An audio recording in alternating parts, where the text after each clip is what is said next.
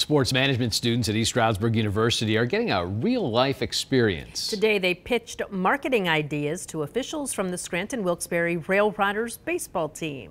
News 13's Justin Dorsey stopped by for the meeting, and he has that story.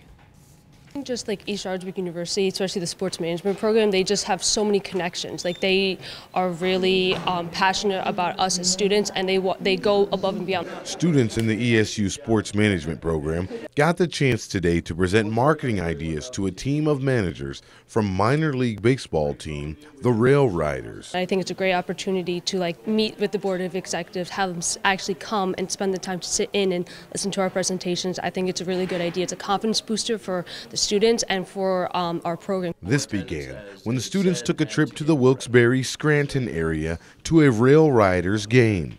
While there, the class was told to think about how they could improve the overall fan experience. Building marketing plan, collecting the fan survey data, analyzing it, and then proposing the idea, that all connects with their career development. And Dr. Lee told us that having the students pitch their ideas to industry professionals gives them a real-world experience. It is critical to have these experiences while they are a student here, and then when they actually hired it as an intern and entry-level positions, they get better ready. For students, these presentations with industry professionals in the room can lead to jobs and internships. Had probably 3 or 4 interns every year since we started this that have come in at different aspects. And students like Emily Etter appreciate experiences like today. They go above and beyond, their pay grade and all that just for us, so we can be professionals and we can be the best that we can be in the professional world.